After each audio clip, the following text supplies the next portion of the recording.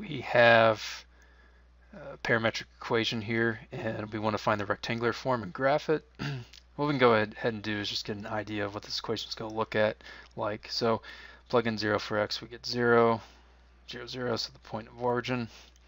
Plug in 1, so we get the square root of 2 right about here. Gives us 4. And then we plug in 2. We get 2, and we get 8, so it's going to be up here somewhere.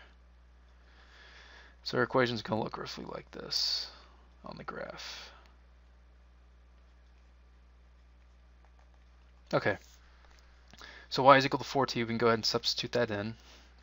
Square root of 2 times, actually I take that back, t is equal to y divided by 4.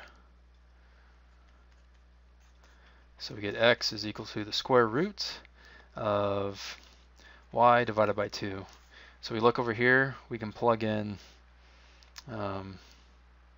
2 for x, and we square both sides.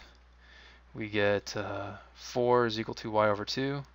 So then 4 times 2 is equal to 8. So y is equal to 8 when x is equal to 2.